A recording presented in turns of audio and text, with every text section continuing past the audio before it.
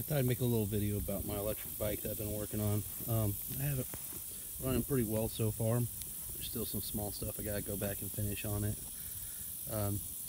This is a crystalite motor. It's 40 millimeter wide, 4080, 8 kilovolts winding. I'm running a 21S battery on it. That's Panasonic, or I'm sorry, LG HG2 cells. It's a 12P 21S, 36 amp hour. Actually short cycling it, so I only charge it up to 4.14 volts per cell, and I cut it off around 3 volts per cell, just to help with battery longevity. I've got full lighting to add to it, with like a 5 1/4, I think it's 5 1/4 inch headlight, dual beam, and an integrated tail light that I'm gonna add to it. I have a 20 amp 12 volt buck regulator that will power all the lighting and accessories, and got some switches and everything to hook that up. It's 19-inch wheels, XL wheels with Shinko tires on them. Those are laced with 12 gauge spokes. In the back it's a 1 cross, in the front it's a 2 cross. It's got a Fox DH40 front fork. It's got a Cane Creek rear monoshock. I've been running about 90 amps on the battery side, and it's about 8 kilowatts or so. Cycle analyst. It's got 200 millimeter brakes, 4 piston, Hope brakes.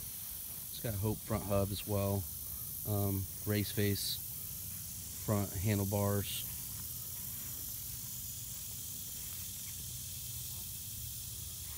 Got it up so far to about 56 miles an hour. It really starts to suck down power using flux weakening, so kind of kills your range a bit. But if you're just cruising around 30 miles an hour, it pulls about between 30 and 40 watt hours per mile, so it's pretty good.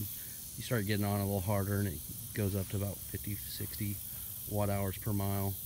I'm a bigger guy too, so with that and the tires, it doesn't really help the efficiency too much. But I'm not running a regen yet. I've got to decide how I'm going to activate that and wire it into the controller.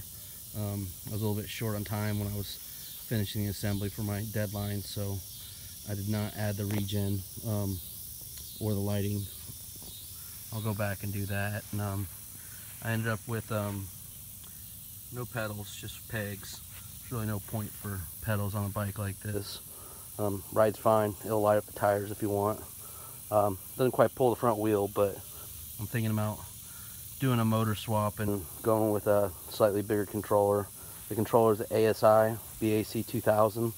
I'm actually thinking about going with the 4000 version of that model, and since I already have it all the wiring harnesses made for it, it'll pretty much bolt right up, and then raise current up to about 150 amps motor. I've got heat sinks and ferrofluid on the hub motor. It's still thermally limited. I have it set to start cut back on throttle at around 100 degrees Celsius, and that will prevent it from getting too hot. I don't know what kind of temperature the laminations will really start to fry at, but I'm guessing you don't want to go much over that. Just riding around, it stays pretty cool, but down here in Texas, it's real humid, real hot, so it doesn't help cooling at all. Definitely think that the ferrofluid made a pretty noticeable difference. I ran it for a while before I injected that with just the hub sinks, and it would get hot. I mean, if I put down the power, it'd get hot real quick. So that made a big difference. I can pretty much ride it around all I want as long as I don't go too hard on it continuously, or at least let it coast down for a little bit and get the temperature back down to 80, 90 Celsius. General riding, it seems like if it's hot out, it'll sit around like 80 Celsius, but if I really try to, I can get it up pretty quick.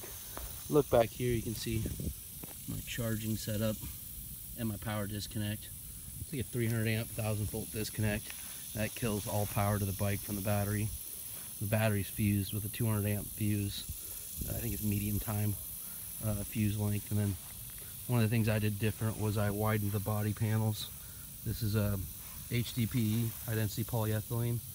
I made basically a jig out of MDF and then cut out of a sheet of HDPE, so it gives you more space for my battery inside.